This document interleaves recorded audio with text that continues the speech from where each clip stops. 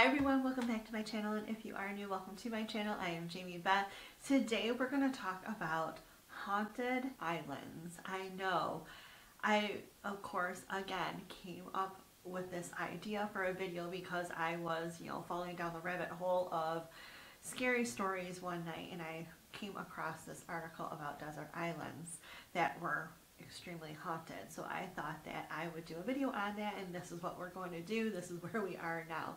So we're going to begin with Sicily, and I'm actually going to do my eyes first today, so that's why you're seeing me do this right now. So in Sicily, there is the Capuchin Catacombs of Palermo, and it is a place where the living meet the dead.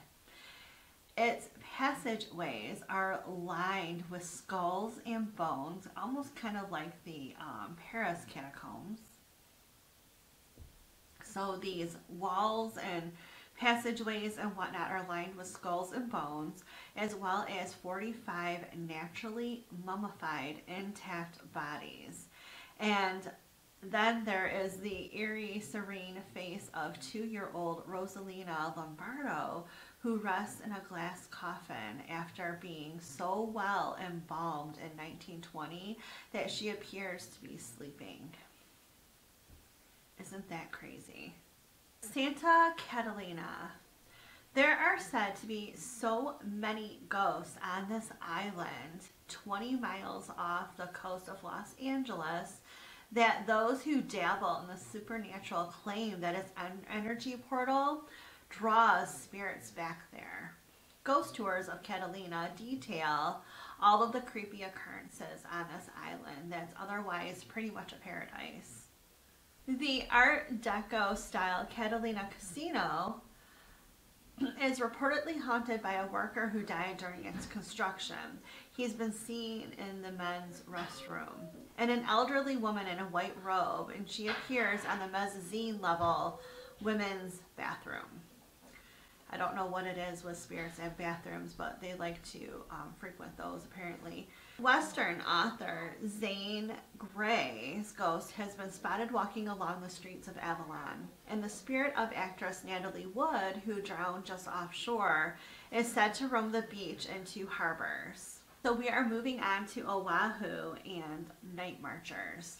Legend has it that they're the spirits of ancient Hawaiian warriors who walk the streets carrying torches.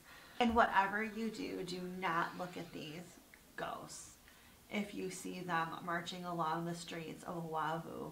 Factor in the choking ghost of Waikiki who attacks you in your sleep. You might be convinced that Oahu is a seriously devilish island. Even the Hilton Hawaiian Village is said to be haunted by a young woman in a red dress. Moving along to Jamaica. So one of Jamaica's ghosts is so celebrated that she has Montego Bay Golf Course and a 1973 Johnny Cash song named after her.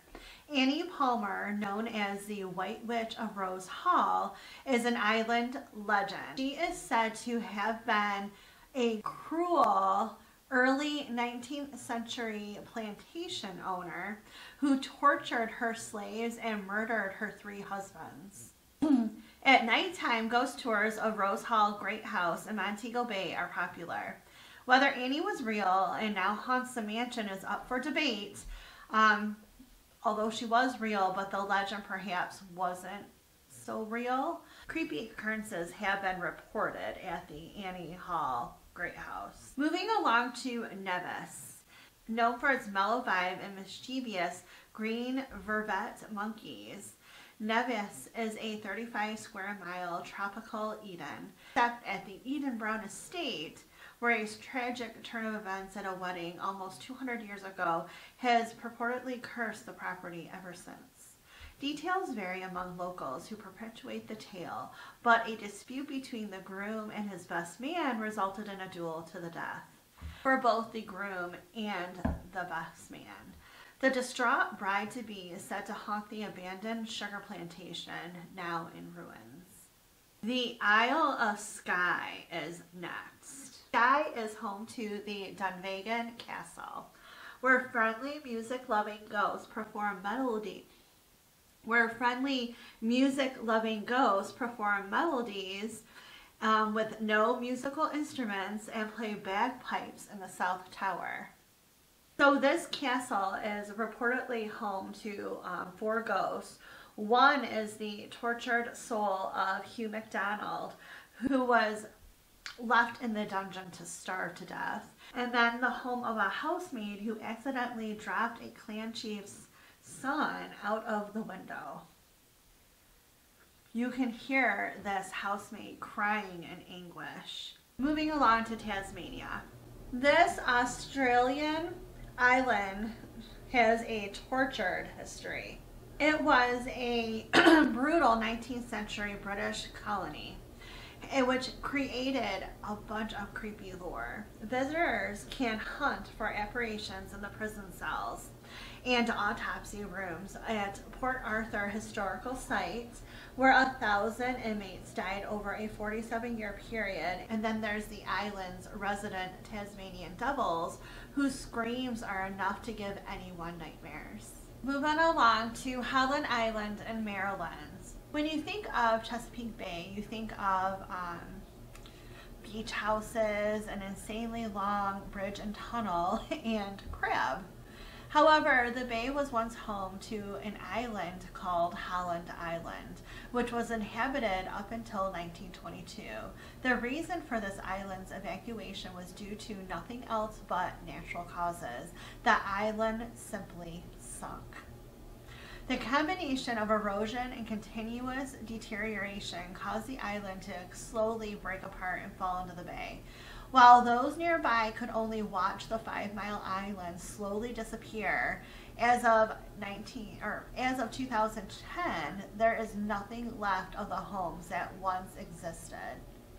Next, we're going to talk about the Cumberland Islands in Georgia. While Cumberland Island doesn't have an incredibly sordid past, it does hold a bit of mystery. The island, which was actually one of Georgia's barrier islands, was once home to a vacation home owned by the Carnegie family. This mansion was called the Dungeness House, and while it was a grand structure for some time, it eventually burned down in 1959.